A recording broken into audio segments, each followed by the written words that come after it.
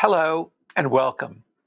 I'm Daniel Yergin, and I want to thank all of you for joining us for this special moment in the virtual CERAWeek 2021 presented by IHS Markit, the presentation of the Global Energy and Environment Leadership Award. With this award, we recognize and honor a leader of a country for their distinguished leadership on the future of global energy and the environment.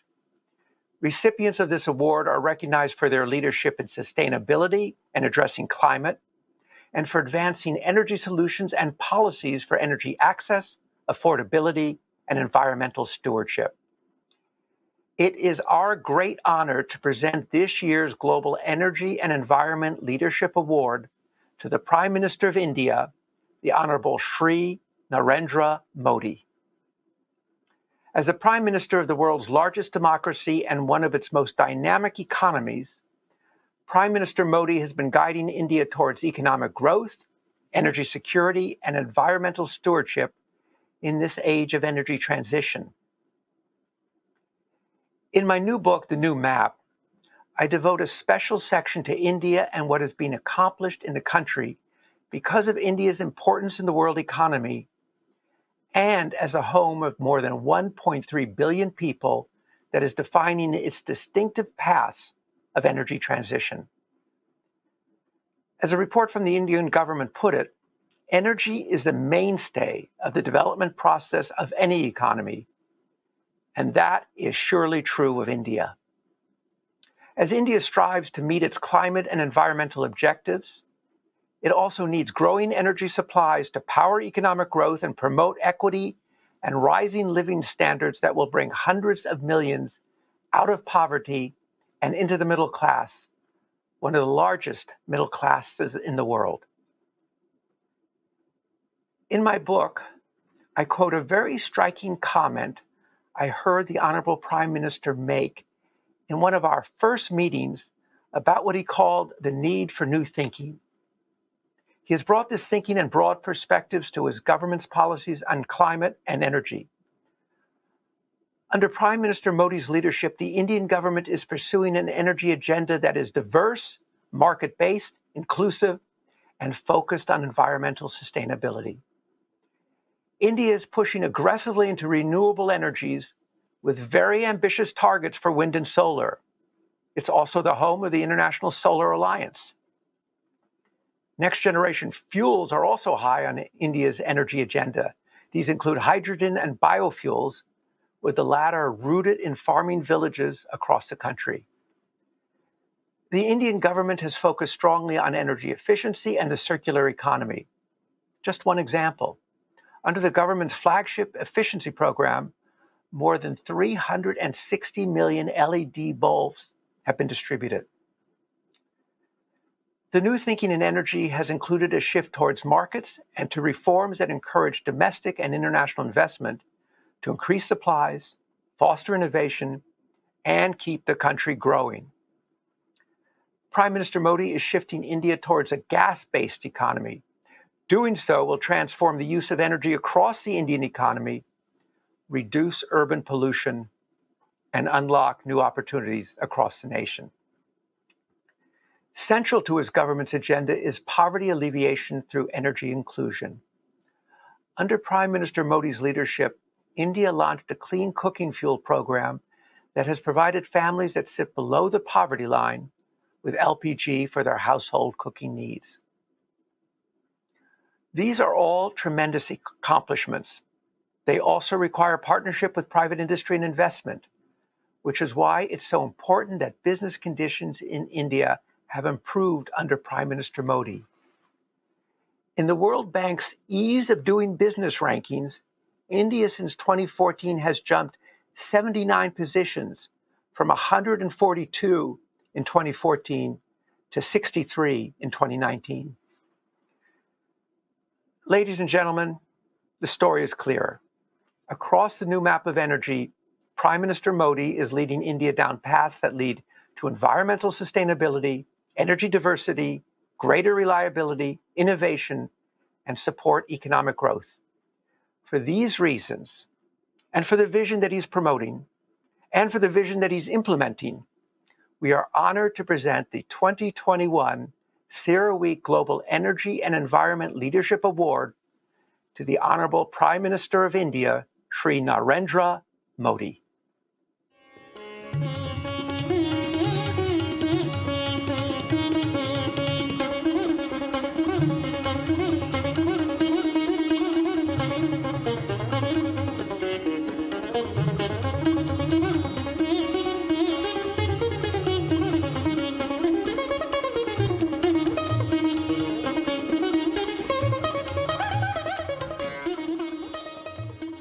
Honorable Prime Minister Modi, many congratulations, and we look forward to listening to your message to the CERAWeek community, to India, and to the world. Thank you, Dr. Dan Yergin, for this kind introduction. Thank you all distinguished guests for being here. Namaskar. It is with great humility that I accept the CERAWeek Global Energy and Environment Leadership Award. I dedicate this award to the people of our great motherland, India. I dedicate this award to the glorious tradition of our land that has shown the way when it comes to caring for the environment. Friends, this award recognizes environmental leadership. About leadership, it is commonly said that the best way to show it is through action. There is no doubt that when it comes to care for the environment, the people of India are leaders. This has been the case for centuries. In our culture, nature and divinity are closely linked. Our gods and goddesses are associated with some or other tree and animal. The trees and animals are also sacred. You can pick literature from any state in any language. You will find many examples of the close bond people and nature have enjoyed. Friends, in Mahatma Gandhi, we have one of the greatest environment champions to have ever lived. If humanity had followed the path given by him, we would not face many of the problems we do today.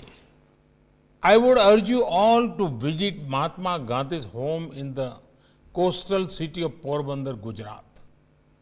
Next to his home, you will get very practical lessons on water conservation. There are underground tanks constructed over 200 years ago. They were built to save rainwater. Friends, climate change and calamities are major challenges today. Both are interlinked. There are two ways to fight them. One, and that is through policies, laws, rules, and orders. These have their own importance, no doubt. I can share with you some examples.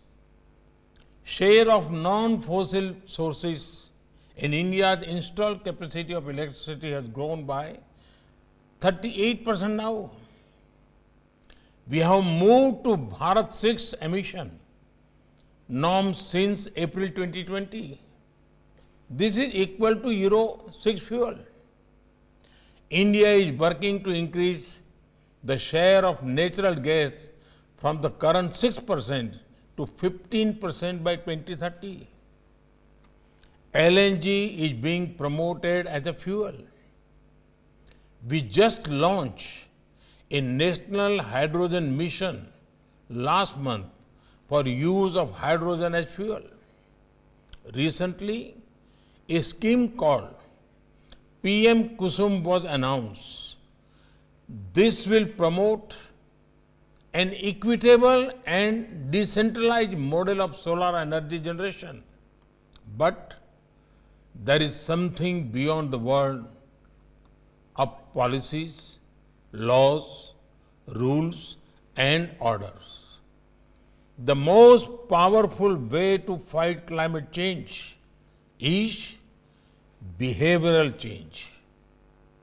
There is a very famous story many of you would have heard of. A small child was given a torn world map. The child was told to fix it, thinking it could never be done. But the child actually did successfully. When asked how the child did so, the child said, at the back of the world map was a figure of a man. All the child did was to assemble the figure of the man. And because of that, the world map also got assembled. The message is clear. Let us fix ourselves and the world will be a better place. Friends, this spirit of behavioral change is a key part of our traditional habits, which teaches us consumption with compassion. A mindless throwaway culture is not a part of our ethos. Look at our farming methods or our foods.